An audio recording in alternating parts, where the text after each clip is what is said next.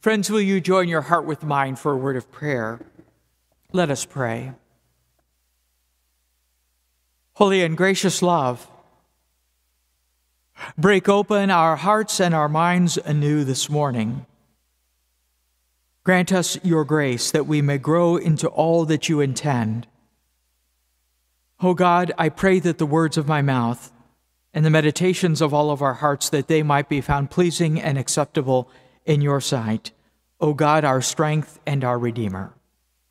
Amen. Dear friends, I want to say what a privilege it is to be with you somewhat in person again. I have delighted joining with you for worship online in various Sundays in this past year. And what a gift that has been, and what a gift you are, not only to yourselves, but to the world. For indeed, the world has become every congregation's parish. Before I offer a reflection on our text this morning, I want to first offer a word of greeting from your siblings in the Heartland Conference. 330 congregations, chaplaincies of a wide variety, and diaconal and other educational ministries, which daily are a witness to the love of God made known to us in Jesus Christ. You may know that 2 of our congregations are in West Virginia and 8 in northern Kentucky.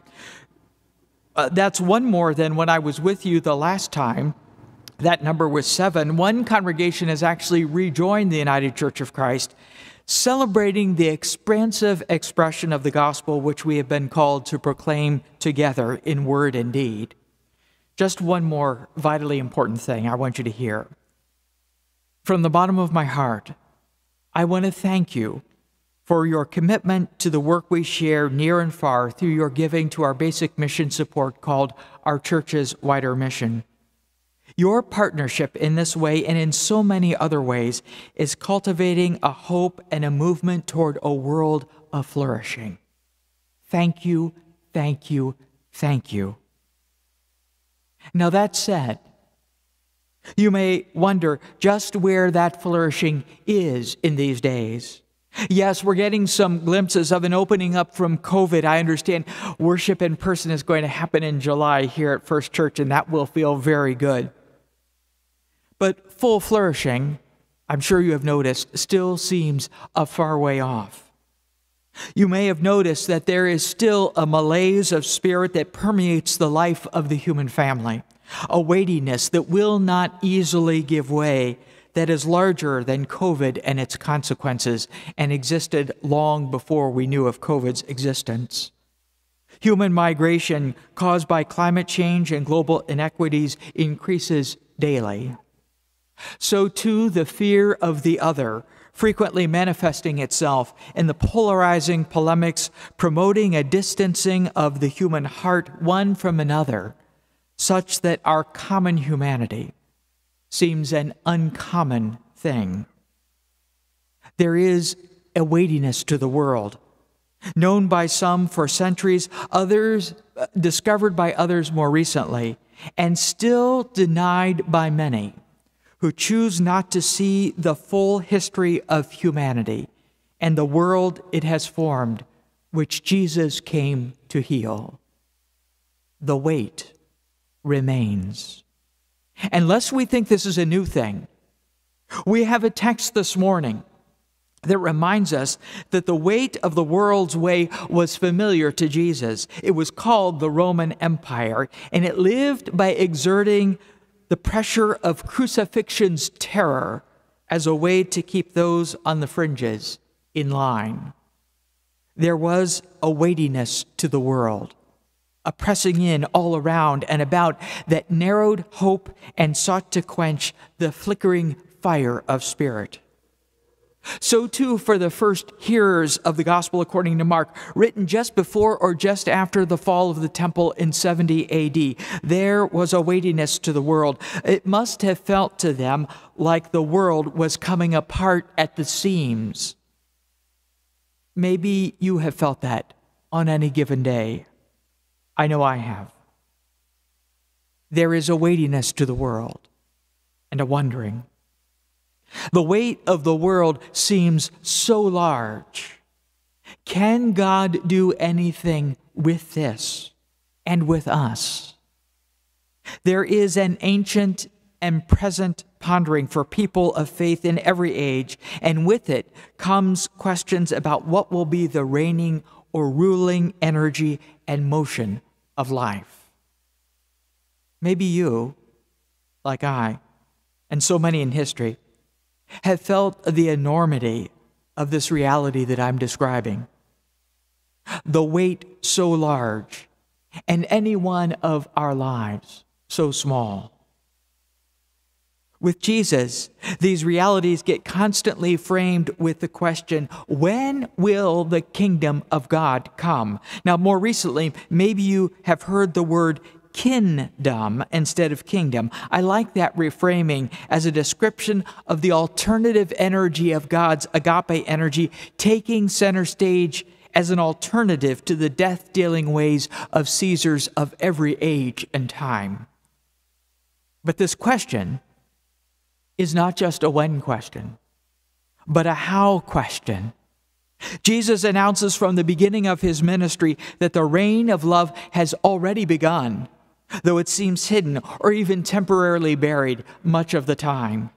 Even after Pentecost, there's a wondering, how long, O love, before your will and way really take hold? The Apostle Paul called it an eager longing. Maybe you know of this in your own life, as the weight of the world in its many expressions presses down. So today we encounter Jesus as Mark's gospel tells the story, and the subject is the kingdom or the kingdom of God, or the reign of love, capital L, as in God. And Jesus uses parables of seeds because he knows his listeners have actually seen this kind of miracle of life rising. I wonder if you have seen this miracle actually in these days. I was in the country cycling outside of Delaware, where I live, this past week, and the corn and the soybeans in the fields out there are rising in some kind of amazing miracle. Maybe you've seen this yourself. If you haven't, I encourage you to get out of town, go where the country is, and see the miracle that is rising all around us, planted by farmers, but as Jesus reminds us, rising in life in ways we cannot fully explain. The weight of the earth giving way to the power and promise of the seed. Simply amazing against what would seem to be impossible odds. Jesus says the reign of self-giving love, whose beginning and end is love, capital L, is like this. It starts necessarily small. But let it get sown into your heart and your mind, and you will begin to discover something you could never have imagined. I have a feeling you know what I'm talking about. Openings and rootedness, both blossoming forth and deepening what otherwise might have seemed impossible. Little resurrections that resist the world's weight and turn things often imperceptibly toward the vision of flourishing Jesus tells us is God's deepest desire. And Jesus says again and again, it will not be stopped, though it may seem to be delayed for a time. Jesus used the mustard seed as his touch point.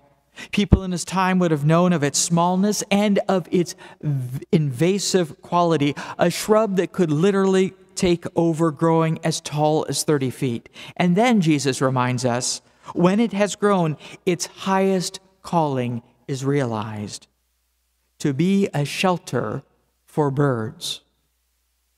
Could it be that your life and mine, dear friends, is meant to be formed into some kind of shelter for each other? Could it be that there is no seed of life too small, not yours, nor mine, nor anyone else's, to shift the weight of somebody's world in some way every day with little acts of love planted like a seed in the ground?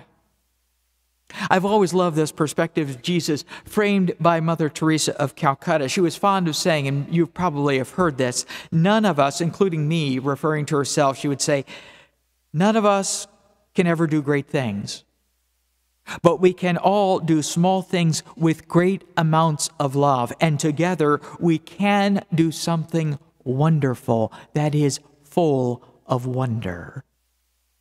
But even knowing this, the weight of the world often seems to win the day in my heart, and maybe yours too. So how shall we remember?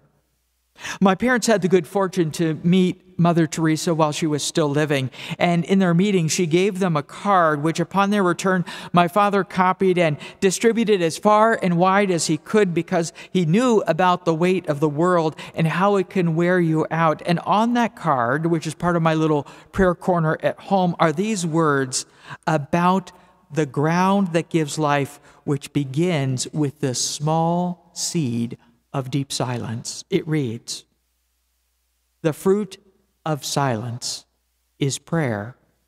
The fruit of prayer is faith. The fruit of faith is love. The fruit of love is service. The fruit of service is peace." I want you to hear that again.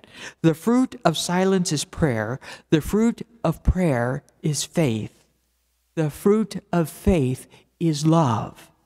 The fruit of love is service. The fruit of service is peace. And then she wrote, "God bless you." Just a little seed, this card, shifting the axis of everything. But you may be saying to yourself, it is just so small, and the way seems so long. Indeed, many days, it may be that the prevailing experience or perspective that wants to assert itself in our lives is that one. It's just so small.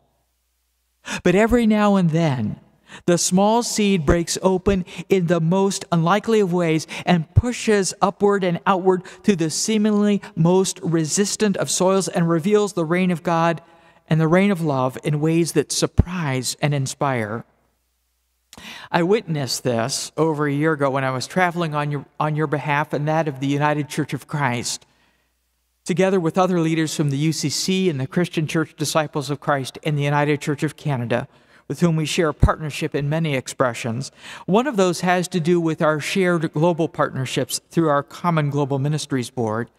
You may know that over the past 2 years, the Common Global Ministries Board has inviting and encouraging every setting of the church to grow in its awareness of our ministry with partners in Southern Asia. And I know you know quite a bit about that through your own partnership with the Deep Griha Society. Our journey in late January and early February of 2020 took us to Sri Lanka, Bangladesh, and India. In each of those settings, there were small seeds of the reign of love, capital L, sprouting right before our very eyes. A Sri Lankan pastor, educated at Eden Theological Seminary in St. Louis, one of our UCC seminaries, discovered while he was taking a pastoral counseling class at Eden that he was suffering from post-traumatic stress disorder as a result of 30 years of civil war in Sri Lanka.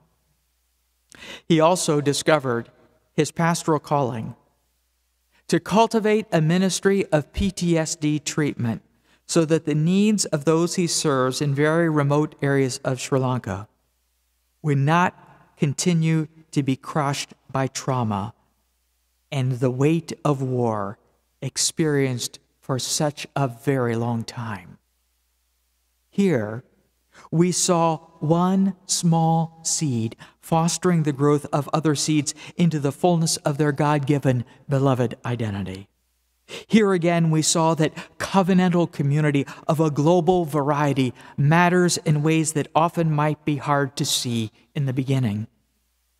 But just ask the birds who find their shelter from such a tree of life-giving love that grows from such small seeds. And they will tell you, as these friends in Sri Lanka told us, life can be made new. The weight of the world cannot finally resist the reign of love planted in seed small and watered with the Spirit that is life. Yes, yes, yes. But there's more. Because in the world as God intends it, there is always more to the story. You may know that This year marks the 50th anniversary of the Open and Affirming Coalition of the United Church of Christ. I applaud your work as a congregation and your commitment to a Christian witness of full inclusion of our LGBTQ plus siblings. 50 years ago, the vision of such inclusion was a small seed under the weight of the world. But that seed continues to break open despite the world's resistance to the rising of sheltering trees. But there's more to this story than just the work done by local congregations here in Central Ohio or the Heartland Conference or the United Church of Christ or even the United States.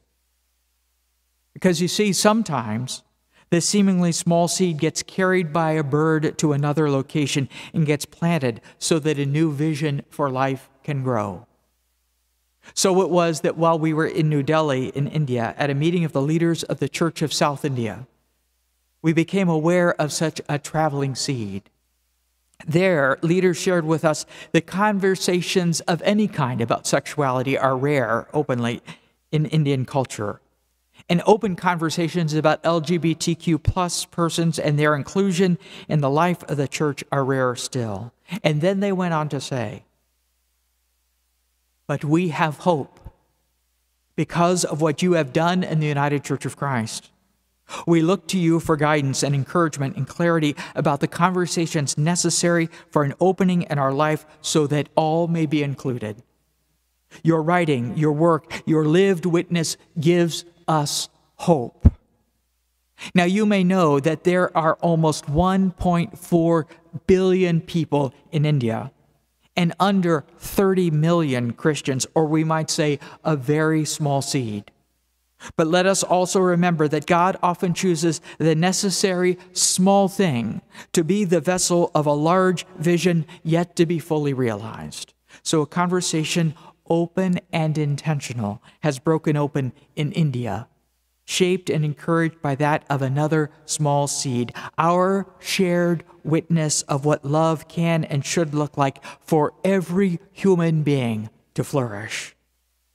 Jesus reminds us there is a necessary small thing, a seed which when it has grown realizes its highest calling to be a shelter for birds. Your life and mine, dear friends, is meant to be formed into some kind of shelter for someone else, near or far, local or global. There is no seed of life too small, not yours, nor mine, nor anyone else's, to shift the weight of somebody's world in some way every day with little acts of love planted like a seed in the ground that good news may rise. This is the promise of the gospel. You can trust it with your life. I give thanks to God for you. Thanks be to God. Blessings on you, small seeds, on all of us, one and all. Godspeed. Amen and amen.